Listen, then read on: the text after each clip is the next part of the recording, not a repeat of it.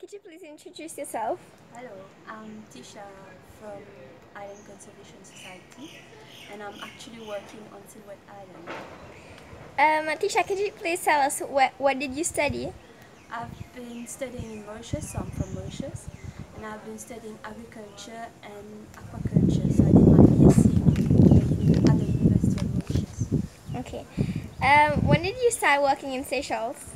So I started 11 months back ago, so I was a volunteer on Silhouette Island, and now I've been promoted, so now actually I'm the project leader of a project on Silhouette, funded by CEPF, Critical Ecosystem Partnership Fund, and we are here for a 2-year project.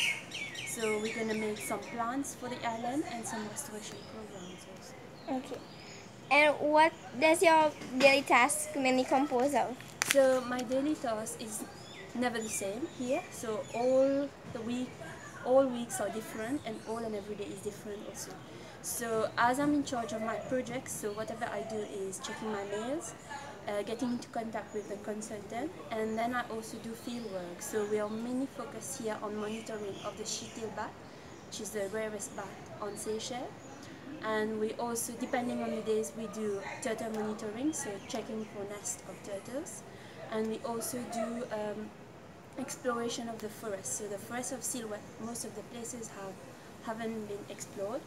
So what we do is we go one day, we just pack up everything and we try to find new spot where we can do botanical surveys.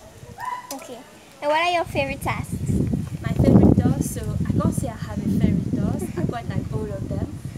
And it's not a routine, so I would say I like the fact that we can see turtle coming up here on Silhouette Island. I also like the l'ambiance in the office and getting to talk to people also, because there's loads of awareness that we do also. And what are the challenges that you face in your work? So depending on each and every day, as I said, it's different. Mm. So one day it could be a field stuff. So it could be you're stuck in the forest and you don't know where to go, and you're stuck in a big boulder, or you can get hurt or stuff like that.